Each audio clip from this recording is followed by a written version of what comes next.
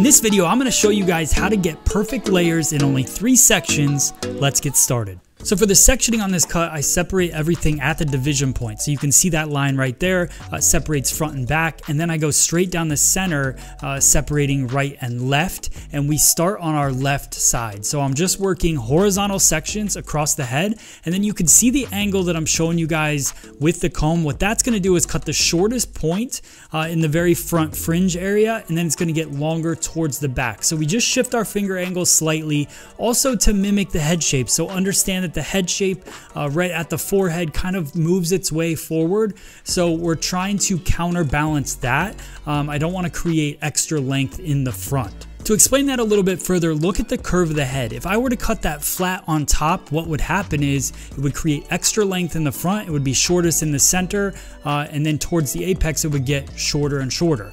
What I want to do is I want to create length towards the apex and also create a shorter length in the front, utilizing the head shape. So hope that makes sense to you guys. That's one of the biggest takeaways from this haircut right there. So we finish our left hand side. You can see how the descent happens pretty gradual and then gets really extreme as the head shape starts to curve away. So we'll cut into that a little bit later. Now we're going to do the same thing on the right hand side, mimicking the exact same finger angle and elevation. And then we'll move into the back. So now as we move into the back, we're going to be working straight vertical sections from the center back all the way to behind the ear. And we're going to bring everything straight back. We're also going to be using concave layering. If you're wondering what concave layering is, you'll see my elbow kind of hike up into the air.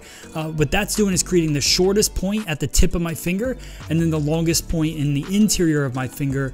That just gives us a nice shorter amount of layering, but also preserves a lot of length. So you're going to get volume and lightness in the higher crown area, and then towards the nape you get that fullness.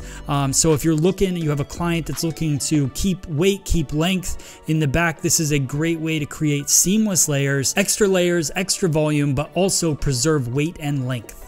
So I told you guys this haircut was going to be simple, and there you go. That's the haircut. Let me know in the comments below if you like this haircut, if you feel like you can use it.